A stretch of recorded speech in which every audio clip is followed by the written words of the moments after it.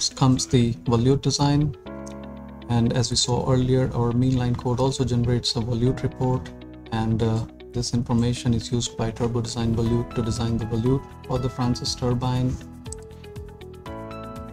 And finally, since TD-Pre also includes a draft tube in the meanline computations, so this was designed as well. And for this, some information from the TD-Pre report and some from the literature was used to get its dimensions as shown here. And then this type of a conical diffuser draft tube was obtained with an acceptable cone half angle of 5 degrees, and a 90-degree sector actually was included in the CFD calculations.